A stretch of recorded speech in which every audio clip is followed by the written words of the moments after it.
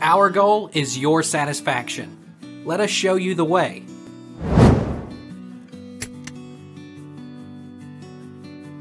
How much bleeding is normal in early pregnancy?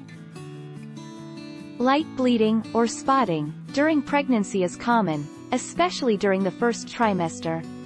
It is considered spotting when you notice a few drops of blood occasionally in your underwear, or if you wipe yourself with tissue and see a little blood on the paper.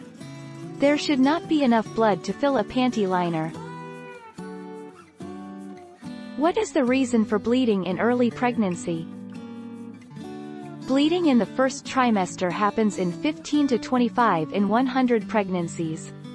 Light bleeding or spotting can occur 1 to 2 weeks after fertilization when the fertilized egg implants in the lining of the uterus.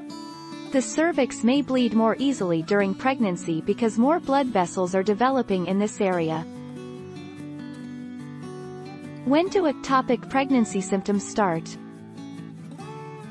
Women with an ectopic pregnancy may have irregular bleeding and pelvic or abdominal pain, often on one side. Symptoms most often appear 6 to 8 weeks after the last normal menstrual period.